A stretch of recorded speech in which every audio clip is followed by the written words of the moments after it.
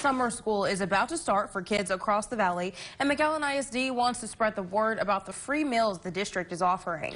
The summer feeding program is a partnership with the Texas Department of Agriculture. Reporter Xochi joins us live to share why this program is so important for the valley community. Good morning, Xochi.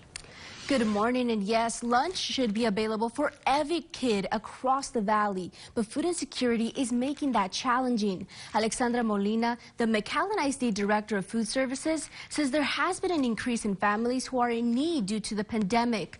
Molina says in the past they have served over 6 million meals through their annual free summer feeding program, but this year they're expecting the need to be greater. Both last year and this year we expect higher numbers. Just because we are seeing more food insecurity. Molina says the goal of the free summer feeding program is to make sure kids have the nutrition they need to learn physically and emotionally. Now,